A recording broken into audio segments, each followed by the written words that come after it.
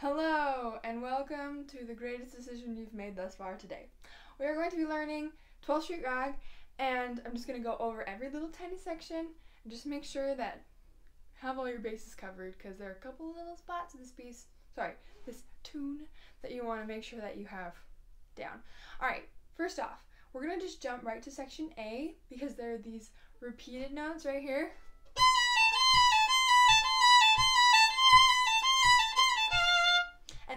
And every time they play this tune, they're always wondering, have I played enough? Have I played too many?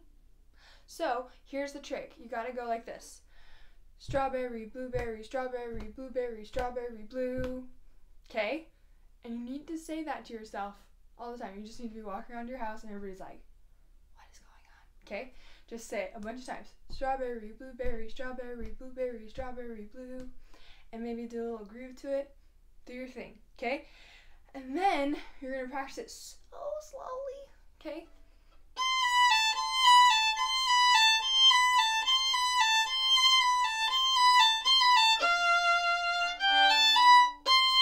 And then stop, okay? So that was just going from measure 5 to bopping measure, 9. So playing the first note of measure 9. So just play from 5 to the first note of measure 9. Let's do it again.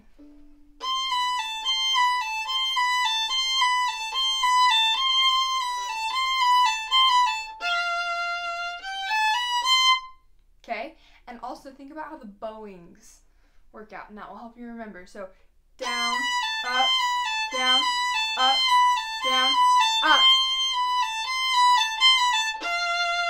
Okay? So this long note, the tied over from the end of, well, we're going to think of this in 4 for just a second. The end of 4 and 6, that's tied to beat 1 in measure 7. That one's an up-bow. Let it be said, let it be written. It's an up-bow, okay? Alright, so you're going to just practice that a bunch, okay? Alright, next, we're going to just jump right to measure 18. Why is my E always squeaking there? Sorry. Okay. So if you're like me and you have a squawky E, you're just gonna have to get over it. It just means you need to have a flatter bow. Join the club. And just make sure that's tied. Da da da da da da da da. Okay. Snazzy. All right. So this is section A. Go over it nice and slow. Use a metronome. Metronome will be your guide, okay? And if you have any questions, just let us know.